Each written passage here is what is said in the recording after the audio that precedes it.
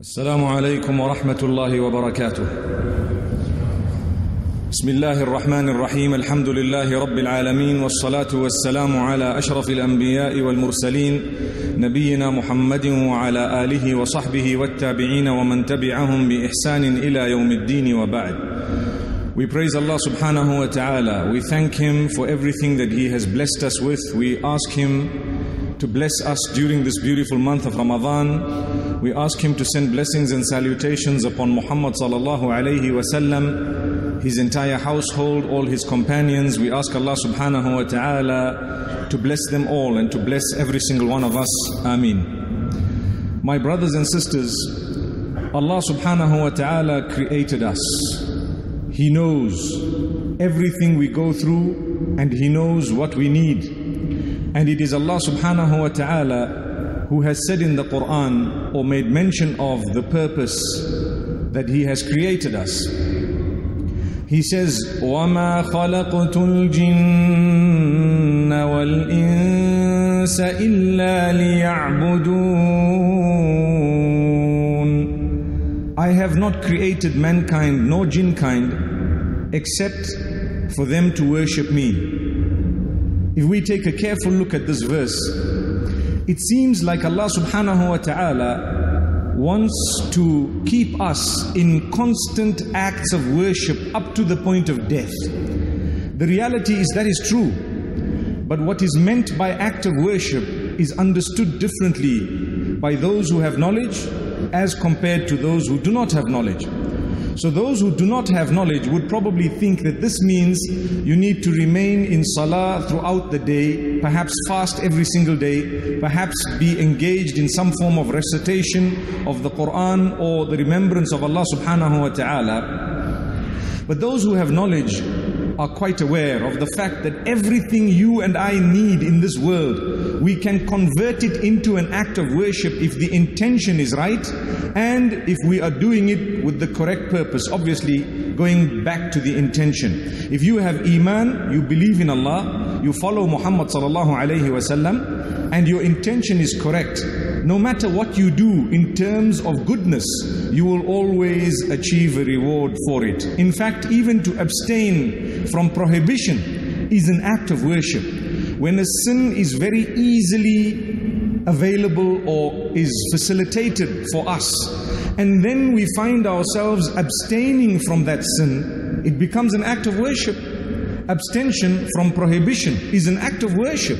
It pleases Allah subhanahu wa ta'ala. So if I were to stay away from adultery, from gambling, from smoking, from drugs, from various other sins, it would automatically be an act of worship and closeness to Allah subhanahu wa ta'ala. And the further I engage in these items, the more distant I become from Allah subhanahu wa ta'ala.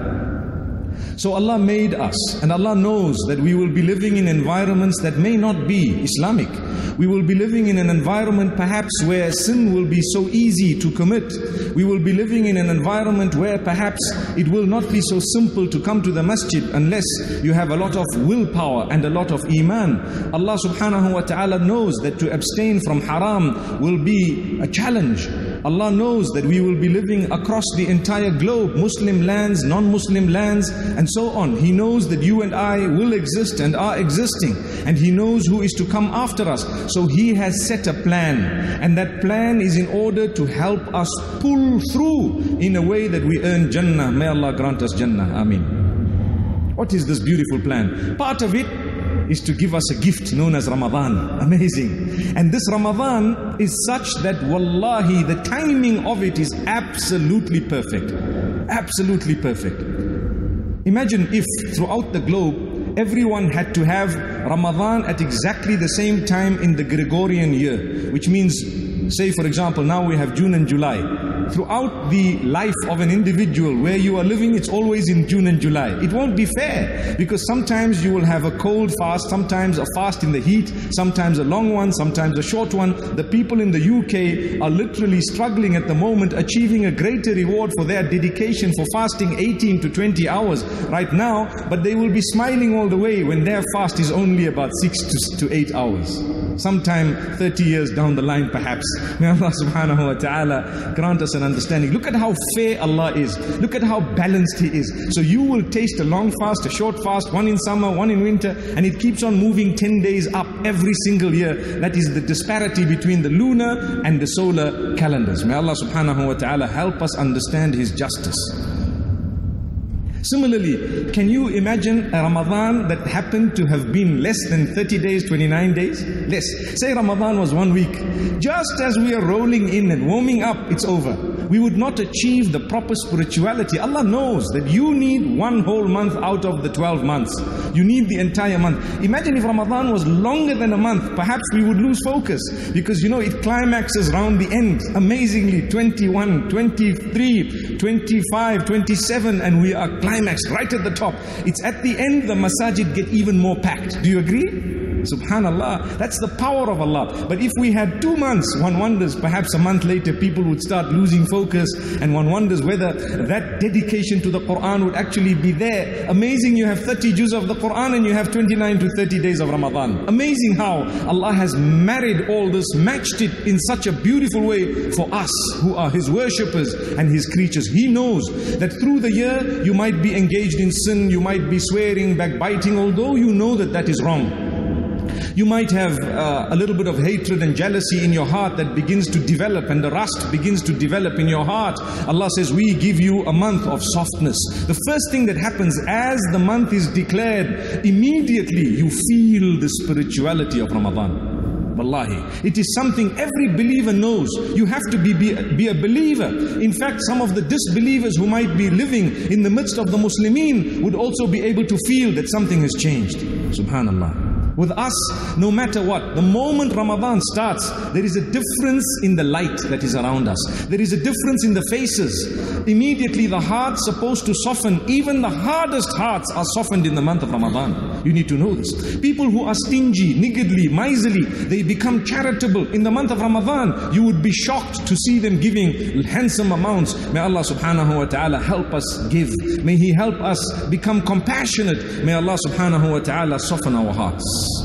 This is why the one who does not seize the opportunity of Ramadan is such a big loser, that Muhammad sallallahu alayhi wasallam climbing the mimbar, you and I, you may know that he said Ameen thrice. And one of the du'as that he was saying Ameen to, as he explained later on, وَيْلٌ لِمَنْ أَدْرَكَ رَمَضَانَ فَلَمْ يُغْفَرْ لَهُ.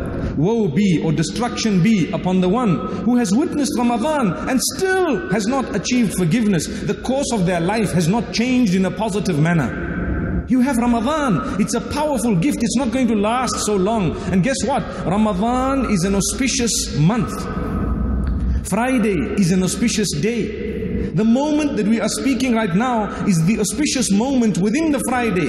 And the place we are in is the house of your own Maker. Subhanallah, auspiciousness upon auspiciousness upon auspiciousness. If you are still not feeling softened, and you are still not feeling that I need to quit my bad ways and habits, then you are the only one to lose. May Allah not do that to us. My brothers and sisters, take a look at the beauty of this month. We look at one another with a lot of love. We try to resolve matters because we are taught by Muhammad sallallahu alayhi wasallam that in this beautiful month, an act of worship is multiplied, literally on sale. These are the acts of worship on sale. Imagine if you were planning a holiday and suddenly the airline that you'd like to fly with, they announce a huge holiday. You will have to plan it now and make sure you buy your tickets, because you know that I'm going to get it at 1/10 of the price and I'm going to fly in comfort. Subhanallah. Well, we have a sale right now. What is on sale? Good deeds are on sale. Abstention from prohibition is on sale. Go and resolve your dispute with your brothers, your sisters, your family members. Go and say, I'm sorry. Go and solve it. And you find the mercy of Allah rushing in your direction. Man atani yamshi ataytuhu harwala. Allah says, whoever comes to me walking, I will rush to him. Subhanallah. You want Allah to rush to you? You need to make an effort. It's not easy to walk towards Allah. So this is the month of softening the hearts. We find it difficult to read salah through the year. It's true. Because the environment we live in, there might not be a masjid near our area. We are not living in a Muslim land. And at the same time, it might be quite difficult because of the weather and the timings, depending on where you're living, because of the people who live around you who may not be showing such a great interest. May Allah grant us good company and companionship that can actually bring us to the masjid. But Allah knows that we find it difficult through the year. So what He does, He adds for us an extra voluntary prayer in the evening that is such that combined it is more than the entire prayer of the whole day, which is compulsory put together. Subhanallah. If you are ready to fulfill Taraweeh in the proper sense, you will achieve so much of Raha. Raha meaning the peace and the comfort that you are meant to be achieving through this beautiful month, that you will find it so easy to fulfill your Farad Salah throughout the rest of the year. Imagine the dose. This is why you and I know when you go to a doctor, what does he write for you if you are unwell? Something known as a prescription. Why do they call it a prescription? You cannot change it, you cannot alter it. It starts at this time, it ends at that time, and the doctor will tell you, you better make sure you finish the course.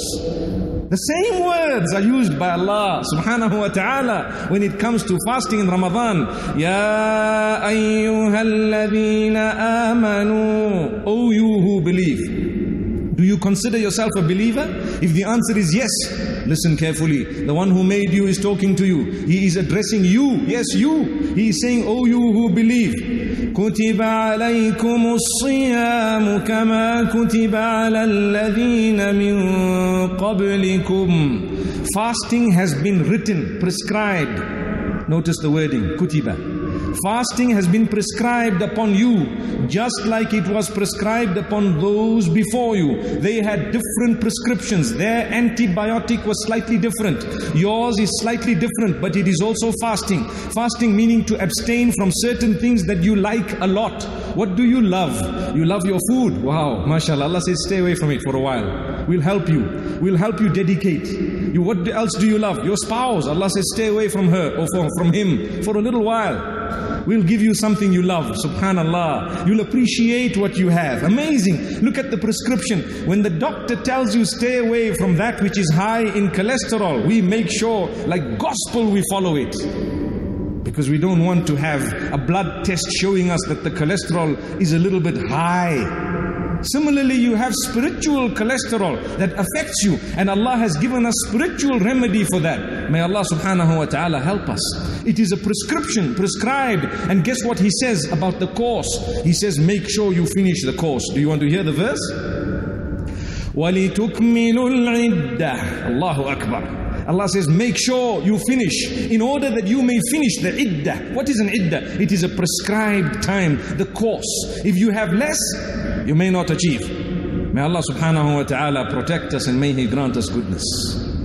But even outside the month of Ramadan, there is the beauty. Do you know what that beauty is? A lot of us tend to forget it. But I call on you to adopt it after Ramadan. You could fast for one whole month for the sake of Allah, compulsory fast. What about voluntary? Let's try it out as well. Subhanallah. In every act of worship we have compulsory and voluntary. Take a look at Hajj. You have the pilgrimage that is the major one, known as Hajj, and then you have the voluntary, which is known as Umrah, which is the minor pilgrimage. Many of us are so keen on going for Umrah that subhanallah, if we were able to go at any given time, especially now in the beautiful month of Ramadan, we would. Then you have salah, you have the farad of your prayer, and you have the voluntary. Many of us fulfill voluntary. We are actually required to do that in the sense that it would be something meritorious, something really good for you. This is amazing. It's Allah subhanahu wa ta'ala's gift for you. How many of us are ready to increase our voluntary prayer? In the month of Ramadan, the reward is multiplied. Allah says we are multiplying it so that you get used to it. So that after Ramadan, you don't just say, okay, farad alone. Add a little bit of voluntary prayer even after Ramadan. Come on. Allahu Akbar. May Allah make it easy for us. Then you have, for example, zakah. When it comes to zakah and charity, what do you have? You have that which is compulsory, and then you have voluntary sadaqat. That which is in some places of the world termed lillah, which means for the sake of Allah, I'm just giving. It's over and above my charity. 2.5% I worked out, but I'm embarrassed because the Christians are giving 10% of their salary. I'm only giving 2.5% of my annual saving. I'd rather give a little bit more for the sake of Allah. To please Allah, I'm going to give another 10%. Ready to do that? Well, the Christians are doing it. May Allah subhanahu wa ta'ala help us become givers, those who can give and those who can do it in a beautiful way for the sake of Allah, not because others are doing it or not. That is besides the point. It's only an example we draw, but we have a greater encouragement straight from Allah subhanahu wa ta'ala. What about fasting? Why do we falter there? Let's be honest, the bulk of us, myself included, we are guilty of making sure Ramadan we fast. But after Ramadan, how often do we fast? How much of the voluntary fasting comes into effect? When a research on BBC tells you that it's healthy to fast twice a week, we start thinking about it. But when Muhammad ﷺ said it 1436 years back, we haven't yet given it a second thought. Monday and Thursday, I encourage you to fast. Wallahi, it will improve your health and it will increase your concentration. It will do a lot for the toxins and the removal of them from your system. And by the will of Allah, it will act as a beautiful antioxidant. May Allah subhanahu wa ta'ala help us achieve good health. Amazing. Look at this. So Allah is telling us, you know what? We will give you a multiplied reward. What a beautiful multiplied reward. Let's take a look at it. The hadith says, "Man sama Ramadan, thumma atba'ahu sittan min Shawwal, kana ka siyam ad-dahr. وَذَلِكَ لِأَنَّ الْحَسَنَةَ بِعَشْرِ أَمْثَالِهَا." Whoever fasts the month of Ramadan and then adds another 6 days of Shawwal voluntary, they will have the reward of having fasted the entire year. Wow. Imagine you work for 1 month and then they tell you just add another 6 days and we give you a salary for the whole year. Look at the smiles, mashallah. Salary for the whole year. When it comes to the rand and the dollar, we are fast, we are quick. When it comes to the currency of the akhirah, shaitan makes us lag behind. Don't let that happen. Let's make an intention now. This year, I'm going to fast the 6 fasts of Shawwal, inshallah. I make that intention and I hope you join me in it as well. May Allah make it easy for us to fulfill it. Ameen. We say it every year. Do we do it? We watch others doing it. Do we do it? Let's be honest. Subhanallah. So, by the will of Allah subhanahu wa ta'ala, we have the month of Ramadan. Allah multiplies it by 10. It becomes worth 10 months. There is a shortfall of 2 months because the year has 12 months. How do we get that? Well, 3 days would multiply by 10, giving you 30 days, which means a month approximately. And another 30 days, which is another month. So that would be 6 days. So 6 days of Shawwal multiplied by 10, you have your 2 months. Amazing. Look at the calculation. Look at the mercy of Allah. And guess what? Every month Allah says, you fast 3 days, the 13th, 14th and 15th of the lunar calendar. And guess what? We will multiply it for you by 10. You get the reward of the whole month once again. Subhanallah. Ready to do it? Think about it. Write it down as your resolutions. I tell you why I say write it down. My brothers and sisters, I am a human being just like you. We plan things when we are in a soft spiritual moment. And then when we become hardened because of what we see outside, we tend to lose focus and we forget what we promised Allah. We say, inshallah, I'll fast the 6 fasts. Then suddenly you see the pizzas and the chicken and everything else and the roast and alhamdulillah, and you watch all the beautiful salads and everything and the aroma of the beautiful bread that is being baked, and you say, no, inshallah, next year I will do it. And that next year keeps on coming and coming until, subhanallah, we lose our lives. Come on, make a plan. Tell your spouse, tell your family members, listen, this year we're going to have the day of Eid, and after that, inshallah, we'll all collectively try and do this for the sake of Allah. It does not have to be all together. It can be staggered, but it has to be in the month of Shawwal. I think we can do this. So my brothers and sisters, let's go back and take a look at the prescription of Allah. Don't you agree with me? It is the month of mercy. It is the month of forgiveness. It is the month of solving your disputes. Sadly, shaitan, as much as he is tied in this month, he made his plan before Ramadan, just like our sisters and our women. What do they do for the month of Ramadan? They happen to plan for it in advance, so they don't have to make all the savories. Just before the month of Ramadan, the freezers are full, completely packed, so that all those savories can last. They've actually labeled them day 1, day 2, day 3, day 4, up to day 30 in case we don't see the moon. Shaitan has a similar plan, but of a different nature. Different nature meaning, he knows I'm going to be locked up for 30 days. Let me plan how I want this guy to be. 30 days, day 1, day 2. Day 3, he's going to fight about the fan in the masjid. Day 4, he's going to fight about the sound. Day 6, he's going to fight about the window. Day 7, he's going to really swear someone in the afternoon when he's hungry and angry. And wallahi, that's what happens. People ask, well, if shaitan is tied, How then do we get so angry in the month of Ramadan? I tell you, we become little shayateen ourselves. May Allah subhanahu wa ta'ala forgive us. Really. It's a month of softening. Allah says, yes, you will be hungry. Yes, anger might try to overtake you, but you know you have a greater reward to abstain from anger. That is why it comes towards you in a greater force. Why does anger come to us? And wallahi, it happens to a lot of us. Why do we get so upset? Short wire, as they call it, short fuse. Why? In the month of Ramadan it's worse. The reason is, or one of the reasons, because to abstain from prohibition is a great act of worship. In the month of Ramadan it's multiplied. The greater the force, the greater the reward. Imagine if I was really going to get so angry and I calmed down. Imagine the reward. Whereas if it was something minor and I was just, by the way, minor issue, the reward would be smaller. Subhanallah, that's the will of Allah. And this is why you tend to fast outside Ramadan. Sometimes you feel hungry. When it comes to in the month of Ramadan, sometimes your belly starts rumbling. May Allah subhanahu wa ta'ala help us through these fasts. Wallahi, what keeps me going is the thought of what the people in Europe are going through right now. Subhanallah. They have 2 or 3 hours to pack in their Maghrib, their Isha, their, should I say Iftar, then the Taraweeh, then the Suhoor, and they're back. May Allah subhanahu wa ta'ala make it easy for them. This having been said, my brothers and sisters, it's important for us to pray for the Ummah. It's not just about yourself. There are people who cannot afford food and drink. There are people across the world who are Muslimin, who've been driven out of their homes solely because they utter the Shahada. There are people who are struggling, homeless. They were wealthier than you and I. It took 5 minutes for all that to go away. It can happen to me. May Allah not do it to any of us. Think about them. Reach out to them. Reach deep, not only into your pockets, but even in your prayers.